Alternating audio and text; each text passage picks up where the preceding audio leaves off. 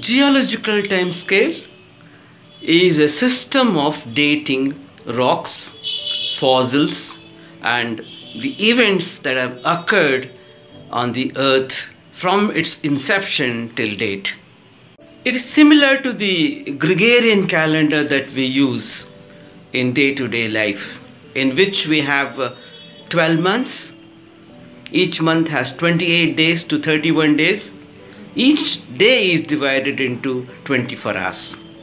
In geological time scale, there are 4 eons, and each eon is further divided into eras. Eras are divided into periods. Periods are divided into epochs, and epochs are divided into ages.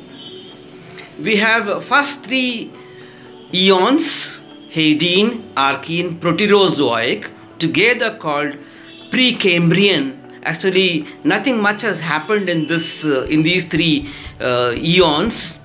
All right, that's why it's called boring billion, because it took about 1 billion years to complete these 3 eons. It is the Phanerozoic eon, which is very, very important, and it was very, very vibrant. Most of the activities like origin of life, evolution of life, and diversification of life occurred in Phanerozoic eon, and this is further divided into several eras and major eras. There are 12 major eras, and all these details are available in the geological time scale that we will discuss in this video. And there are 2 parts in this video.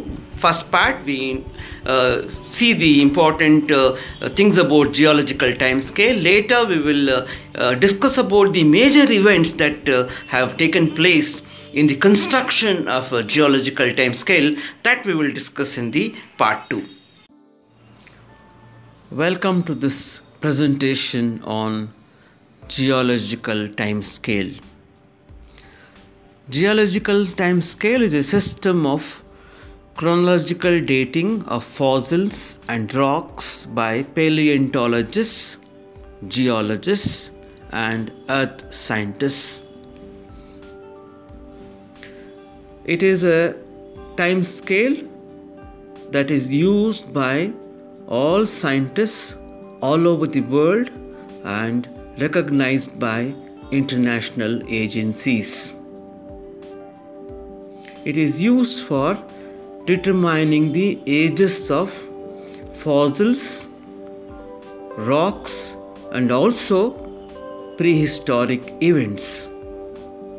Here, the earth scientists, paleontologists, geologists, they will establish relation between events and the discovery of fossils.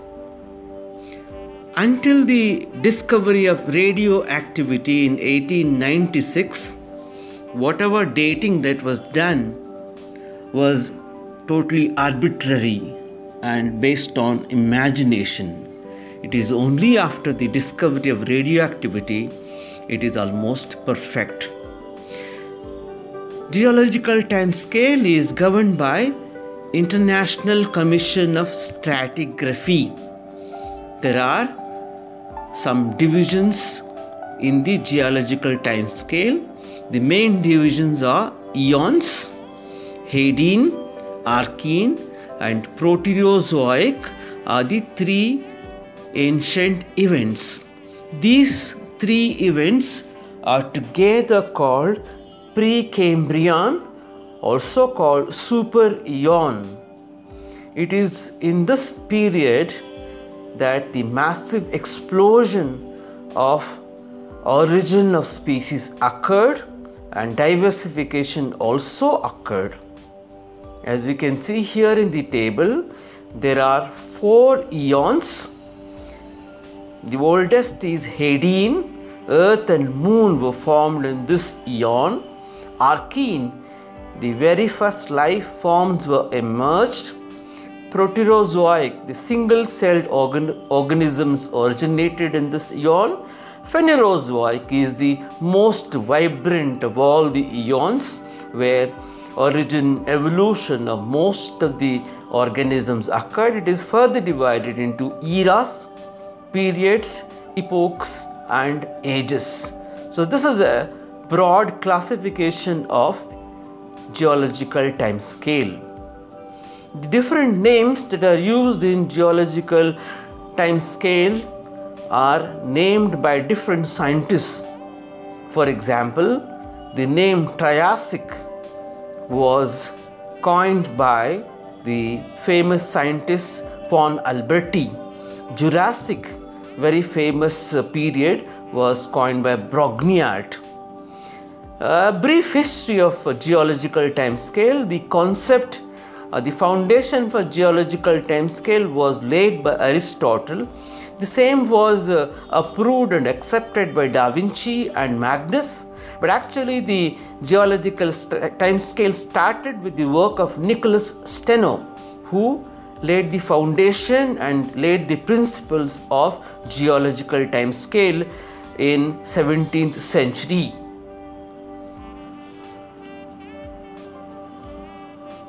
So basic principles of geological time scale were formulated by Nicholas Steno initially. Later they were adapted by the others, modified by the others. So these are the pictures of the two main people responsible for geological time scale. On the left hand side we have Nicholas Steno, on the right hand side we have Aristotle.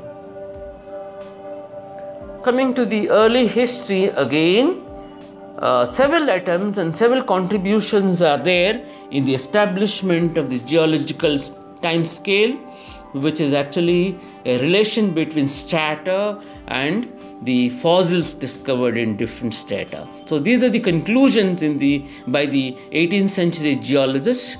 Important conclusion is the strata of any given area represents only the period in that. Now the next part is continued later, where the further details of the geological time scale are discussed. Thank you very much.